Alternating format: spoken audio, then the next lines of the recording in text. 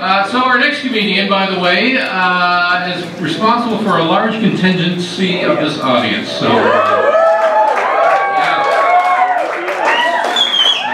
it's Louis C.K. Just kidding. He's been a sports writer for more than 30 years. Much of that time was spent covering the NHL and the Maple Leafs. Yeah. So he desperately needs a few laughs. Please welcome David Shoalts.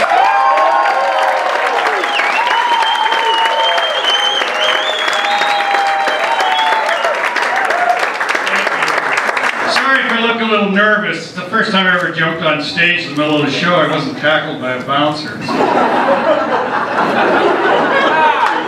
In 35 years as a sports writer, the one line I get more than any other is, wow, you get paid to watch the Toronto Maple Leafs. That must be so cool. I say, yeah, cool. It's like Mike Tyson's sparring partners get paid to be punched in the head 3 times. But I don't know, when it comes to the Leafs, I just don't get their name. I mean, forget no cup wins since 1965. These guys have been a grammar error since 1927. I mean, aren't team names supposed to represent aggression and strength, you know, and victory? Buccaneers, Warriors, and Hawks. So where do little things that fall out of trees fit in? But not that they're the only sinners. There's the Utah Jazz. Okay, I get it. They moved from New Orleans. But, you know, Utah and jazz. You ever been to a jazz club in Utah? I mean, we're talking Kenny G tribute bands. No booze, but most of all, most important of all, no dancing. So, but I think what the Leafs should do is take the same approach as the Olympics. Like, nobody ever loses in the Olympics, right? Nobody loses the gold medal. You win the silver. And the media eats this crap whole. Like all those other guys in the 100 meters, they didn't lose the gold medal at Usain Bolt. Oh no, somebody won the silver. And Justin Gatlin, who finished 3rd, he won the bronze. But what the media doesn't tell you is by the time Gatlin crossed the finish line, Bolt was on his 3rd beer. But you know, I've taken the Olympic approach to my own life. Yes, in my house. Somebody overheard my set earlier. Every couple days at my house, I win the silver medal. Every argument I've ever had with my wife. You know, after 30 years, I've got almost as many silvers as the Leafs.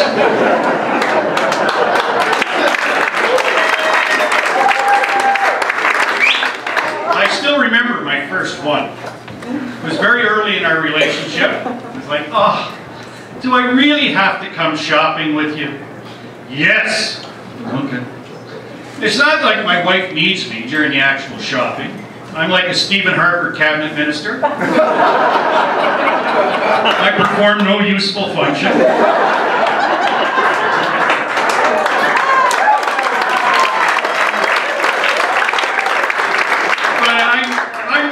One thing, that's to hold a spot in the checkout line. But that's all right, that's all right. Over the years, I've got to spend a lot of time looking at the magazines, the newspapers, you know, there, and all the stories in them.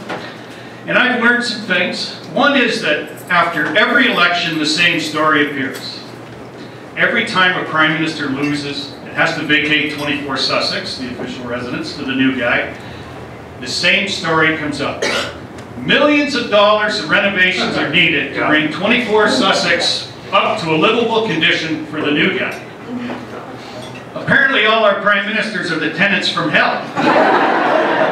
I mean, didn't anybody see the warning signs? The couch, the fridge on the porch. The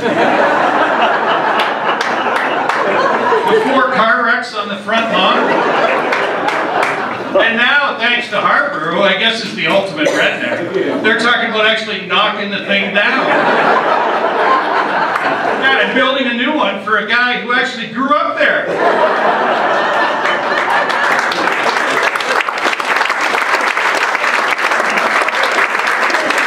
Well, to which I say, okay, Justin, you can have the new house, but no in-law suite for Mom. We already know what happens when she gets to party. 4 more car wrecks on the front lawn. Something else I wonder about while I'm standing in the checkout line is Cosmo magazine. Do you ever notice that every Cosmo issue is exactly the same? Let's make people, it's why I wonder that, their readers aren't the stupidest people on the planet.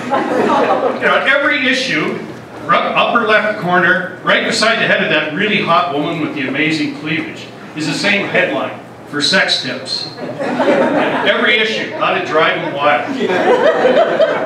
Don't any of these women remember these tips from month to month?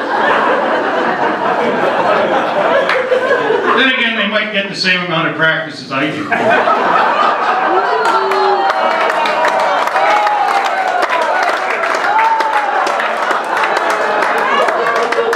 thought my wife and her sisters didn't make it.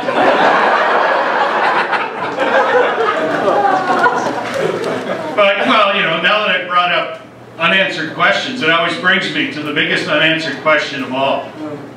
Why is it when porno actresses are having sex, they never take their shoes off? Okay, I understand why that didn't go so good. But all you guys out there who did laugh, I want to thank you. I know how hard it is. You're looking across the table going, should I or should I? And the rest of you guys who didn't laugh, congratulations on your latest silver medal. Thank you very much, everybody.